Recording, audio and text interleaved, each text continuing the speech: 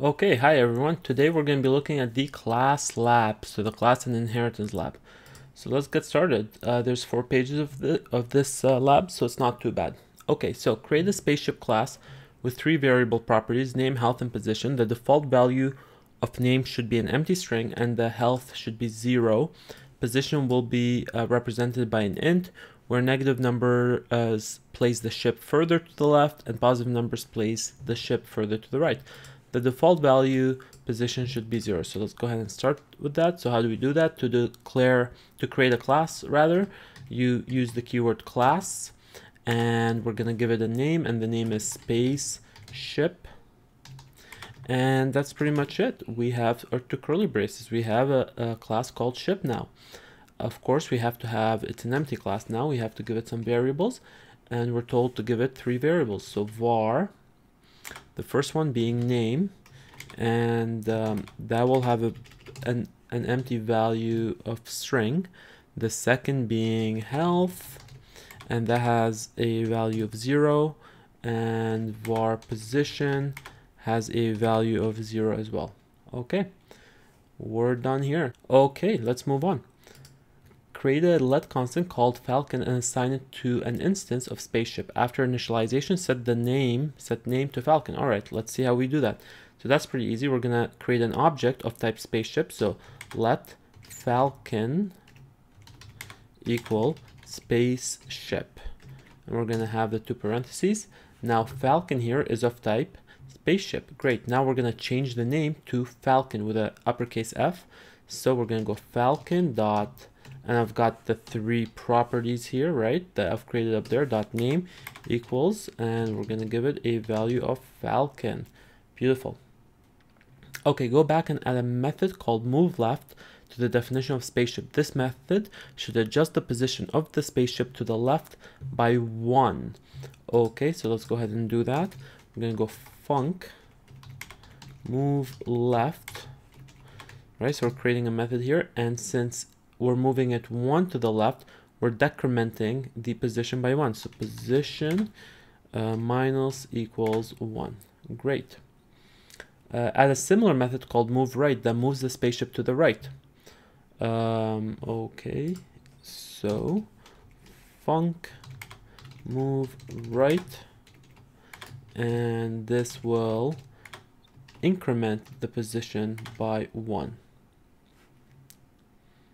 Alright, once these methods exist, use them to move Falcon to the left twice and to the right once. Print the new position of Falcon after each change in position. Okay, so let's do this. If I print Falcon dot position right now, it should say 0, right? And then if I move it, let's see here, it says move Falcon to the left twice, so we're going to move a Falcon to the left, so we're going to say Falcon dot move left, and we're going to print the position again. I'm just going to copy and paste this because we're going to have to do it a few times. It should be -1 now, exactly, and then we're going to go Falcon dot move left again, and we're going to print the position again. That should be -2. Great. Then we're going to go Falcon dot move right, and we're going to print the position again, and that should be at -1, exactly, because it moved 1, right? All right, that works. Awesome. The last thing spaceship needs for this example is a method to handle what happens if the ship gets hit. Go back and add a method was hit to spaceship that will decrement the ship's health by 5. Then if health is less than or equal to 0, we'll print sorry, your ship was hit 1 too many times. Do you want to play again? Once this method exists, call it on Falcon. Okay, so I'm going to copy this thing right here because that's a big string. So essentially we're going to decrement health by 5 and have an if statement to check if health is equal to or less than 0. That's pretty easy. So we're going to create a function called was hit, and we're gonna say health minus equals 5, and we're gonna create an if statement. If health is less than or equal to 0, then do the following. And we're gonna print something here. And I copied something in here.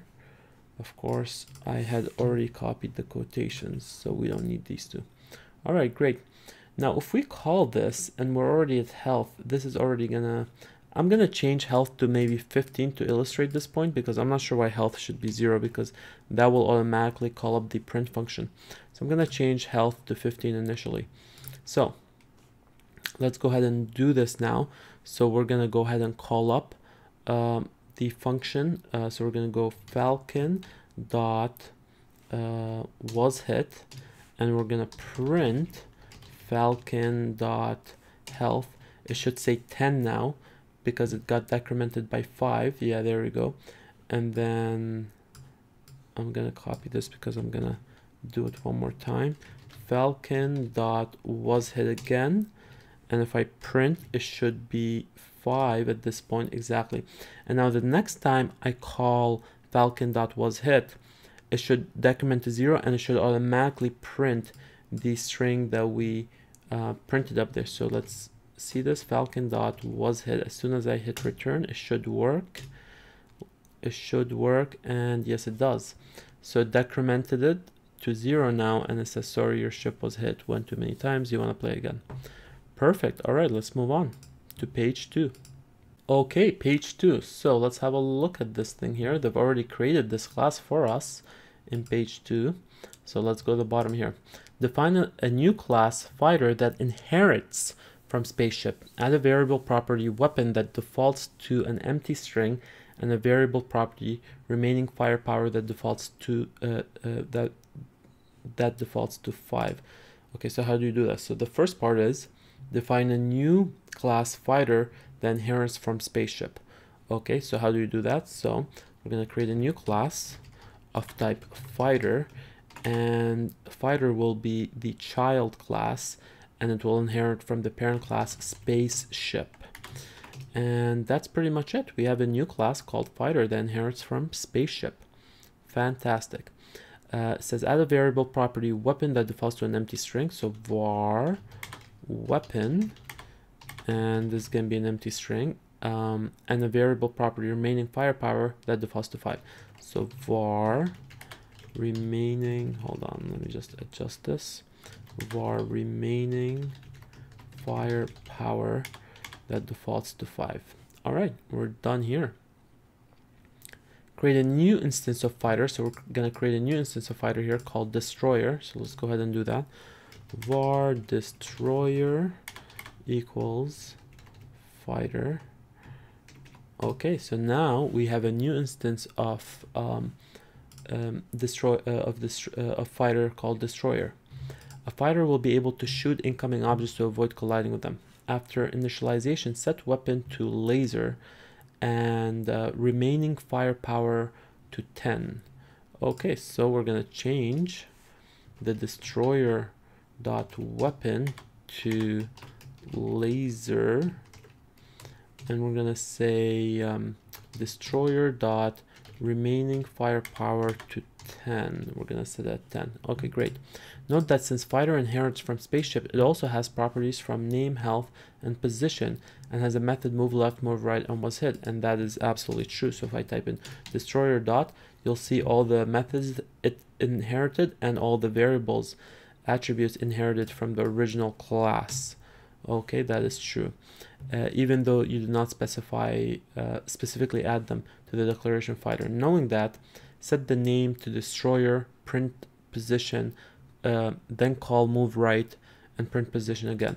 All right, we could do that. So destroyer dot name, we're gonna set its value to destroyer with a capital D, destroyer, and then we're gonna print position,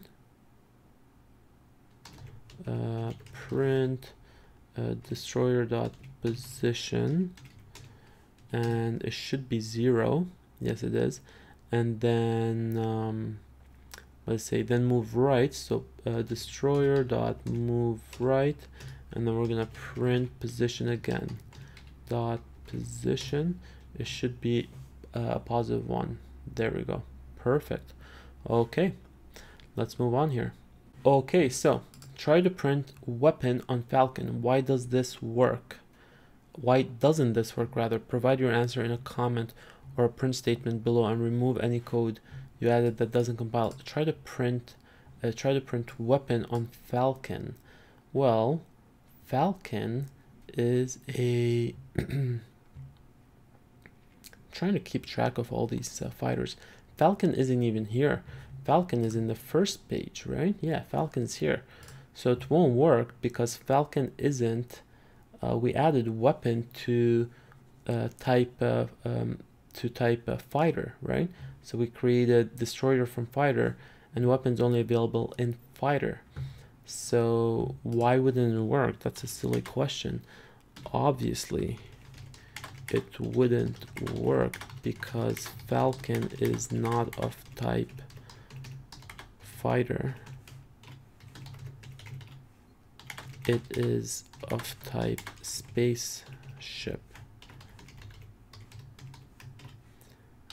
The weapon variable is only available, right? Yeah, am I wrong? Yeah, weapons only available to fighter is only available to instances of type fighter. That's right. Okay, cool. Silly question. Okay, add a method to fighter called fire. Okay, let's go ahead and do that real quick. Fighter func fighter. Okay, so we've added a method. It's an empty method for now. Let's go back. This should check to see if the remaining power is greater than 0, and if so, should decrement remaining power by 1. If remaining is not greater than 0, print you have no more firepower. I'm gonna copy this again. Call fire on destroyer a few times and print remaining firepower after each method. Okay, so let me just read this again. This should check to see if the remaining power is greater than 0, simple if statement, and if so, should decrement remaining power by 1. If remaining firepower is not greater than 0, print. Okay, I got it. Okay, so we go back here.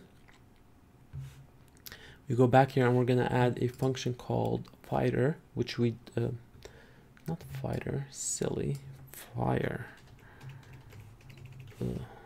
Okay, and what are we gonna do? We're gonna create an if statement. We're gonna say if remaining firepower is less than 0, we're gonna say hold on, sorry, I'm having trouble here.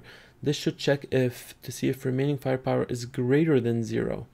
Yes, if greater than 0, and if so, should decrement remaining power. Okay, so we don't print anything here. If it's greater than 0, we decrement remaining firepower. Remaining firepower minus equal 1. By 1. Okay, if remaining firepower is not greater than 0, print this thing. Okay, there we go. Else, they should really have the instructions up here because I keep forgetting what they're telling us to do. And of course, I have to print this. There we go. Okay, that's pretty easy. And remaining firepower is a 5. I'm gonna decrement it to 3 here because I don't wanna call up the thing 5 times.